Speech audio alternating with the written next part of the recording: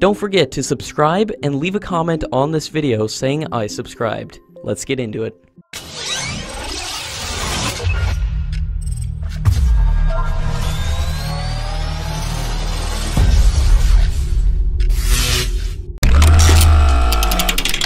Earlier today, India has received a joint submarine design and construction proposal from Russia, and the project promises to drastically reduce the cost of Indian Navy's next-generation submarine plan.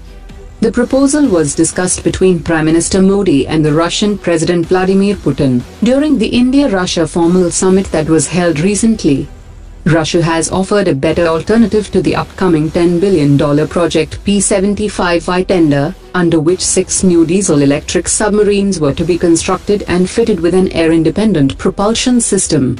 The Russian side has offered 100% transfer of all intellectual property for the design and prototype construction. Russia has also said that there will be no limit to the number of submarines that can be built under the project. Under the competitive process, an initial payment of over $2 billion might be necessary, and the proposal is for joint design and building of a prototype, and the technology would be transferred to the selected Indian shipyard for construction. The design consultancy for the project will cost less than $200 million. That could result in savings of immediate payments for the Indian Navy's next-generation submarines.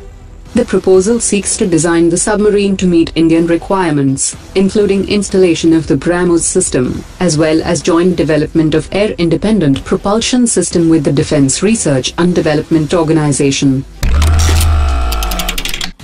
India and South Korea are expected to hold discussions on the purchase of trainer jets for the Indian Air Force during the upcoming visit of the South Korean President to India. KT-1 aircraft of Korean Aircraft Industries of South Korea could be considered for the Indian Air Force, as it was one of the shortlisted aircraft in 2011. James Fisher Defense has announced that it had successfully completed the first sea dive and recovery of the Deep Search and Rescue Vehicle for the first of 2 submarine rescue systems that is being delivered to the Indian Navy. After the delivery of the first system to the Indian Navy in April this year, the manufacturer had deployed a team of 30 expert personnel to India's west coast to support the mobilization, followed by sea trial of the vehicle, and worked in close partnership with the Indian Navy. The Indian Space Agency has carried out the first tests for a crew escape system. ISRO has said in a statement that the system was tested with a simulated crew module with a mass of 12.6 tons, during which the system with crew module soared skyward, and the crew module reached an altitude of nearly 2.7 kilometers before floating back to Earth under its parachutes. According to military experts and sources, after a series of mechanical failures, China is building a new carrier-based fighter jet that will replace its J-15 fighters. According to top aviation experts, the J-15 is a problematic aircraft, which has an unstable flight control system. The J-15 was based on a prototype of the Russian Su-33 aircraft, a design that is more than 30 years old.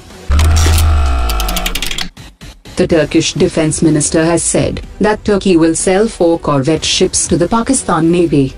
Turkey had signed a memorandum of understanding for the sale in 2017, and the tender has now been finalized, which is described as the largest defense export of Turkey in one agreement. India is also scheduled to hold a maritime affairs dialogue with China and Russia very soon, and according to government sources, the meetings will be held separately. Meanwhile, the Chinese defense minister is also expected in New Delhi to hold bilateral discussions with his Indian counterpart. Enhancing confidence building measure, the Indian Army has showcased its Bofors system to the visiting Chinese military delegation at the Seabok military station in West Bengal. The 8-member high-level Chinese military delegation, led by Deputy Commander of Western Theatre Command, had visited the Seabok military station as part of their 2-day visit to the Trisakti Corps of the Indian Army. Larsen & Toubro has laid the keels of 2 new generation offshore patrol vessels, ahead of its contracted schedule. Industry analysts have said that Larsen & Toubro is demonstrating its capability in order to position itself for the upcoming multi-billion-dollar Project P-75I tender to build 6 new submarines for the Indian Navy.